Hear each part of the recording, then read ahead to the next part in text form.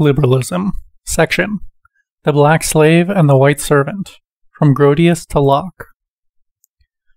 While it stimulated the development of racial chattel slavery and created an unprecedented, unbridgeable gulf between whites and peoples of color, the self-government of civil society triumphed, waving the flag of liberty and the struggle against despotism.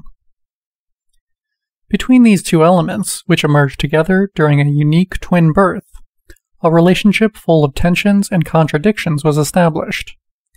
Such a celebration of liberty, which was bound up with the reality of an unprecedented absolute power, can clearly be interpreted as an ideology.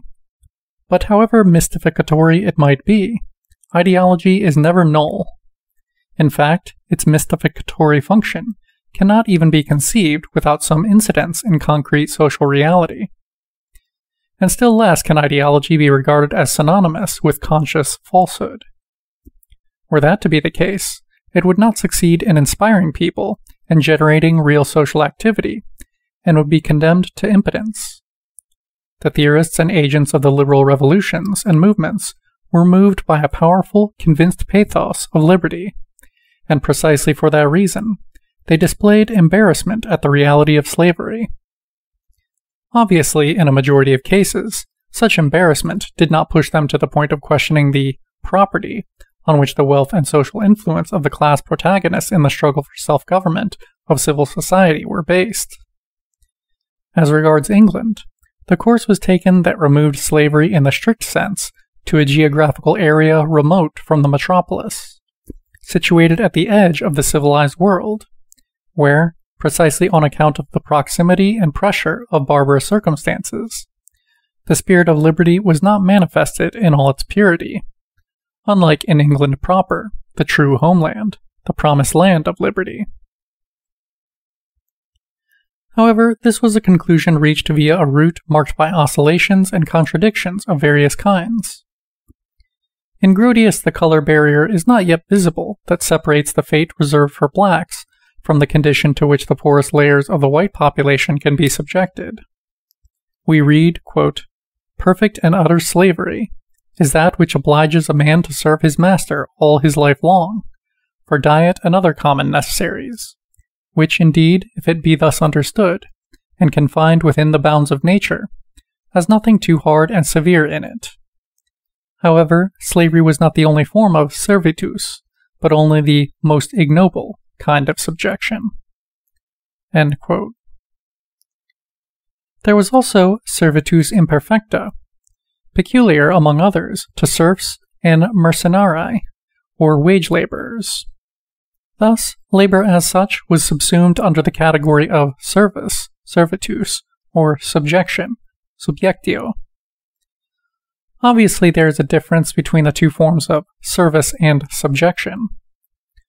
While it violated, quote, natural reason, or the rules of full and complete justice, i.e. the norms of morality, on the basis of the legislation in force in some countries, the master could kill his slave with impunity, and hence exercise a right of life and death over him. This was something not found in the sphere of the servitus imperfecta, and the labor relationship that employed mercenarii or wage laborers.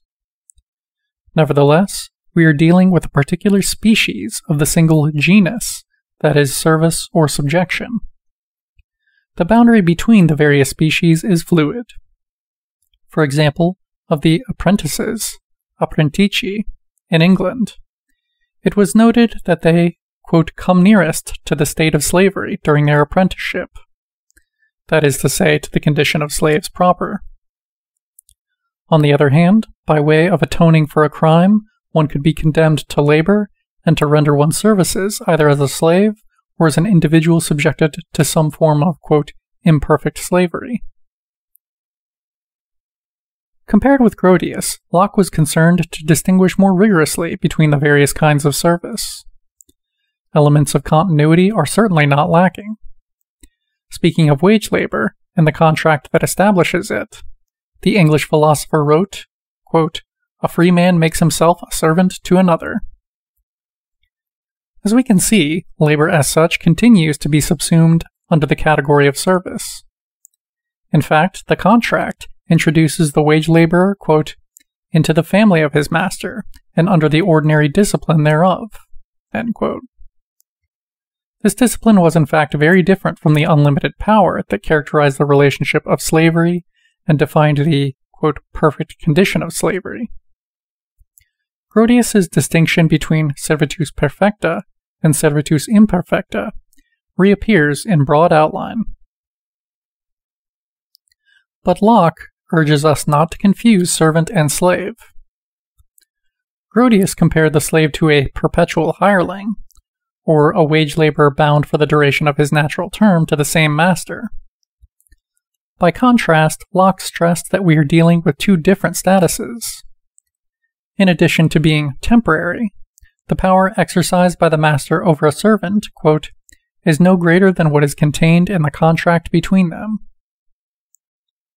If, on the one hand, this made the condition of the servant better, on the other, it rendered that of the slave proper manifestly worse. Shaking off the moral inhibitions of Grotius, who called on the master to respect not only the life, but also the specificity of his slave, Locke endlessly stressed that the master exercises over the slave an, quote, absolute dominion, absolute power, a legislative power of life and death, an arbitrary power encompassing life itself, end quote. At this point, the slave tends to lose his human characteristics and becomes reduced to a thing and a chattel, as emerges in particular from the reference to the planters of the East Indies, who possess, quote, slaves or horses, on the basis of a regular purchase, and this by money or bargain. Without any hint of criticism, Locke engaged in a conjunction that signifies a firm, indignant denunciation in abolitionist literature. This applies to Mirabeau, who, as we shall see, compared the condition of American slaves with, quote, our horses and our mules, and to Marx, who observed in Capital, quote, the slave owner buys his worker in the same way as he buys his horse, end quote. Locke marks a turning point theoretically. Sometimes freed by their masters, black slaves were long subjected to a condition not markedly dissimilar from that of indentured servants, that is, temporary white semi-slaves on a contractual basis. And it is this ambiguity that finds expression in the text of Grotius, who can hence also apply the category of contract to servitus perfecta. In Locke, by contrast, we can read the development which chattel slavery and racial slavery began to undergo from the late 17th century. A whole series of English colonies in America enacted laws intended to make it clear that the slave's conversion did not entail his emancipation. Locke expressed himself thus in 1660 when, referring to Paul of Tarsus, he asserted that, quote, conversion did not dissolve any of those obligations they were tied in before. The gospel continued them in the same condition and under the same civil obligations under which it found them. The married were not to leave their consorts, nor the servant freed from his master.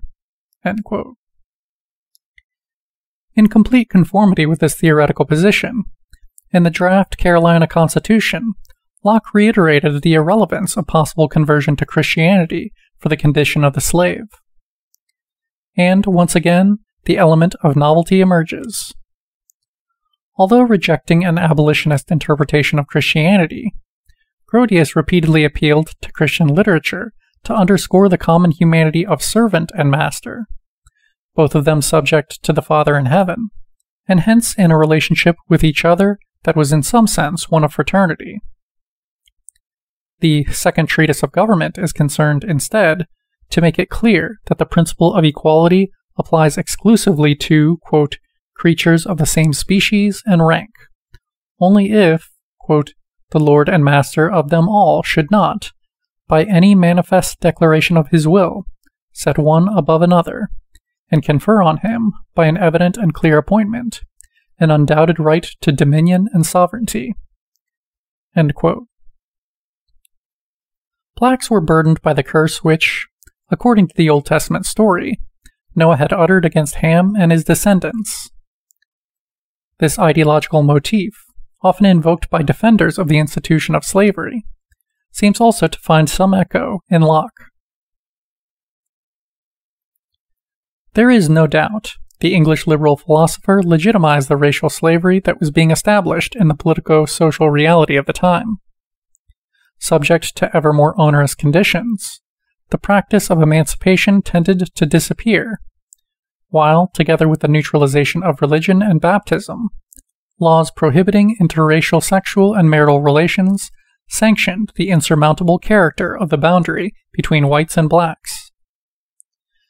At this point, the category of contract can serve to explain only the figure of the servant, while the slave is such as a result of right of war, more precisely, just war, of which Europeans engaged in colonial conquests are protagonists, or of a divine, quote, manifest declaration. In order to clarify the difference between the perfect condition of slavery and that of the indentured servant, Locke referred to the Old Testament, which provides for permanent hereditary slavery only for Gentiles, excluding from it servants who are blood relations of the Hebrew master. The Old Testament line of demarcation between Hebrews and Gentiles is configured in Locke as the line of demarcation between whites and blacks. Servants of European origin are not subject to, quote, perfect slavery, which is intended for blacks and repressed to the colonies. End section.